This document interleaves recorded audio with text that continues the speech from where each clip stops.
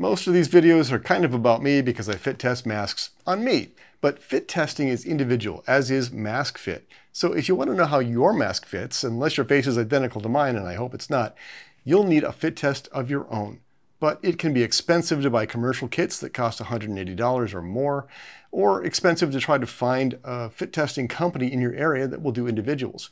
Now there is a fit testing solution for home available at a reasonable cost, and that is the Fit Tests for All Home Fit Test Kit. This kit contains everything you need to do the exact same style of test done for industry, an OSHA compliant test. It's not approved by OSHA yet, but it is the same style, and it includes everything on one simple package. Fundamentally, this type of fit test is really simple. We take a challenge agent that you can taste, we aerosolize it into tiny particles that are too big to get inside of a mask through the filter, and then we wave it around you. If you can taste it, that means it got inside your mask by going around the seal. And that's it, at least in concept. But there are a few extra steps we have to take to make sure that we really get the best effect from this test. Okay, I have unpacked the contents of the fit test kit. Let's see what you get. First off, you got a user guide. There's a QR code to the instructions online. There is a form or a set of forms for you to fill out if you want to keep track of your fit test results. Next up, this is the sensitivity solution. This is the solution we use to test if you can taste Bittrex at all. It's diluted, and we'll use different amounts to see how much of it takes for you to taste it. Next, fit test solution. This is the concentrated solution we use when you're wearing your mask, and you can taste if it gets inside your mask. Now here is the nebulizer, a little nanomister that has a reservoir that we can fill up with one of these solutions, whichever test we're doing. We have some cotton swabs here. These are to gently clean this little ultrasonic nozzle here. That's really important. I have some different fit test solution here. This is saccharin fit test solution. You might be able to see that there are crystals in this plastic bag because some of this fit test solution leaked out and it dried out, and it left behind lots and lots of little crystals. And those crystals can clog these little nozzles. So you need to run some distilled water through this, maybe clean it with the swabs to keep it going. And we also have some chocolate candies. These are to use in between sensitivity solution and the fit test. You'll want about 15 minutes in between the two to help get that taste out of your mouth. You'll also want to wash off your face and your hands. You need to not be tasting any fit test solution when you put your mask on, because if you are still tasting fit test solution, you won't be able to notice if any more gets inside your mask. So that's really important. It means that the fit test can take a little longer than you might think, not because you're doing anything, but because you need some time in between the stages. Now, looking at this little nanomister reservoir, Philip says to use this like this when you're storing it so that you will not get leaks. These are not perfect when they're upright. That's okay when you're trying to get them to put out some mist here. That's fine, but they can leak. And this is a very narrow opening here. You don't want to risk spilling any of this because it's expensive. So I would suggest getting an eyedropper or a pipette or a funnel so that you can fill it up without risking spilling any of it. Now, for this demo, I'm just going to use some water because I don't want to get fit test solution all over everything that I am recording the video with. And now, before we go any further, remember that this is a challenge agent that you can taste. And that means that every time we do the test, whether it's the sensitivity solution or the fit test, you need to be breathing through your mouth. Otherwise, you won't be able to taste it. So that is a critical point. Now let's take a look at how to use this enclosure. The enclosure is to keep the aerosols roughly contained. It doesn't need to fit you perfectly, but it helps keep them sort of an even amount, an even concentration, and it also keeps the aerosol from getting over too much of your stuff. Because you don't really want the bitter stuff on all of your surfaces and who knows where. So you might want to test this in a bathroom or someplace where you have fewer porous surfaces for this to get on. One other thing to note, Philip has instructions saying specifically not to put the nozzle right here. He wants you to hold the nozzle a little bit away and to use half-second bursts. For the sensitivity test, we are going to do 1 half-second burst. And you notice that the burst missed that little opening because of the air conditioning airflow. So holding it away from that opening is problematic sometimes, depending on the airflow. You might actually have to go closer to make sure it gets in. We're going to do a series of potentially 3 bursts. We'll just do half-second burst, wait 10 seconds, and then we'll do another half-second burst, wait 10 seconds, see if you can taste it, and another half-second burst, and see if you can taste it. Now, because there's not a whole lot of a room in here, Philip has instructions saying to lean your head away from the opening so that the nanomist can go into the void of the enclosure and get a more even distribution.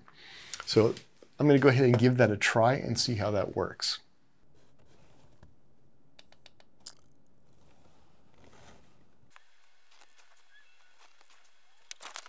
Now that you've done the threshold check, this is where the magic happens. How many of these sprays did it take for you to detect the Bitrex? 1, 2, 3, or did you not detect it? If you didn't detect it, you're going to have to use a different method for fit testing. This method won't work for you. We'll talk about those methods in another video. Now, if you did detect it, how many sprays did it take? 1, 2, or 3? Remember that number because we are going to use that in the exercises with your mask on.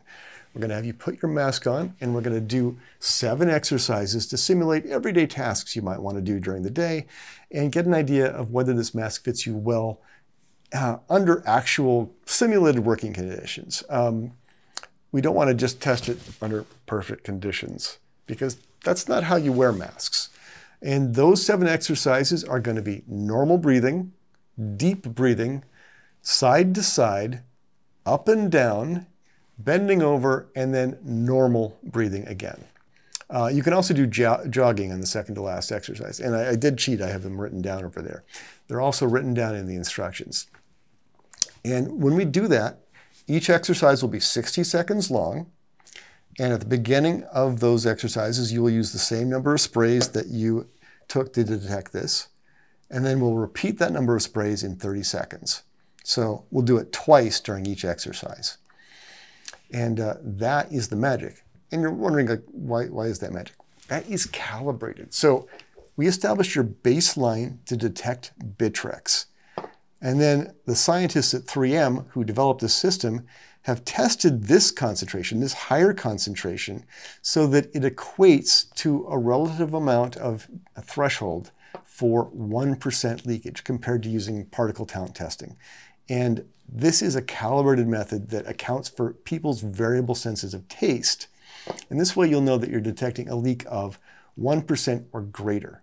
We actually don't want to detect leaks that are really, really small because every respirator leaks a little bit. We don't want you to fail every mask. We want you to find one that fits you well, that's within the allowable tolerances. Now, some people are super tasters and they're very sensitive to Bitrex and they may falsely fail some masks that would pass a machine test. That's not as common, but it does still happen. And if you have a really hard time finding masks that fit, that could be an issue. And you might want to see about getting a port count test, which is objective, and you won't be fooled by your sensitivity to Bitrex. Before you go on to the mask fit test, you're going to want to wash your face off, rinse out your mouth with water, and maybe have some chocolate not included, or the ones that are included, to help get that Bitrex taste out of your mouth. Be sure to pour this sensitivity solution back in the original bottle to preserve it, and then put in fit test solution. You do need to use the more concentrated solution. That is the key to the 2-stage test. Now, since I'm just using water, I'm not going to do that. I also have a stopwatch. I'm just going to set this timer running so that I will know when to change exercises and when to do the sprays. I'm just going to use as a reference, I'm going to say that my threshold was 1 spray. So I'm going to do that every 30 seconds. and I'm going to change exercises every 60 seconds.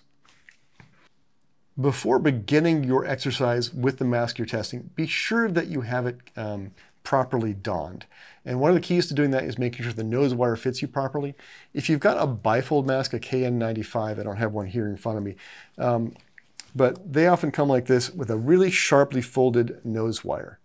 And it's got a little crease in it. Be sure to open that up and flatten it down, because if you don't, you can get a little triangle above your nose that lets air in. So flatten it down before putting the mask on. 3M says to use 2 hands to do this. You want to conform the nose wire to your nose for the best fit.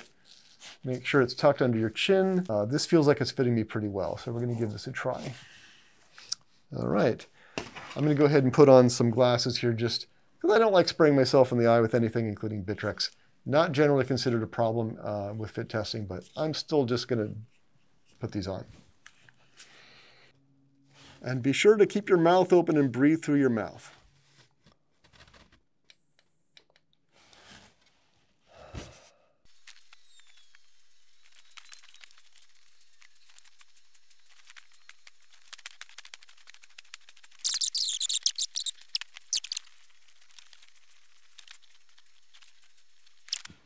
And that's it. That is the full OSHA fit test protocol.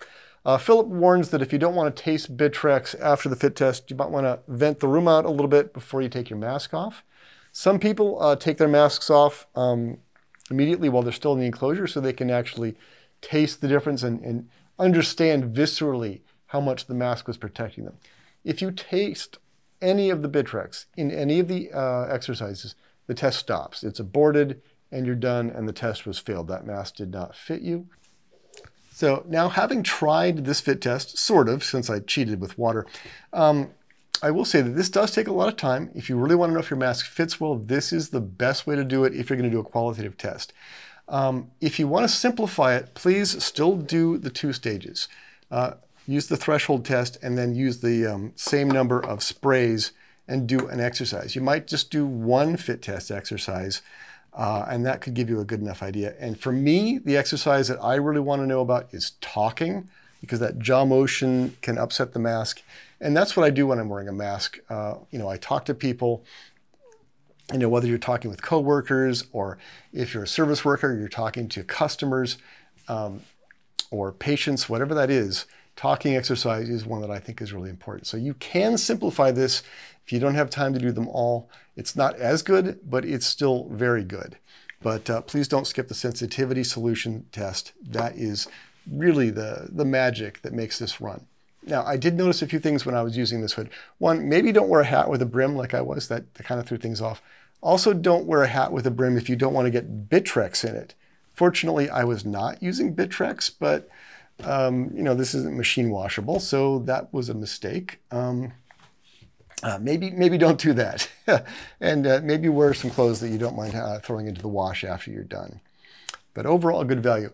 Now, in an upcoming video, we'll compare this fit test to a commercial fit test and see how they are different. So with that, I hope you find this useful, and hope that you'll find a way to get a fit test. And also, we will look into lower cost versions, more do-it-yourself, in a later video.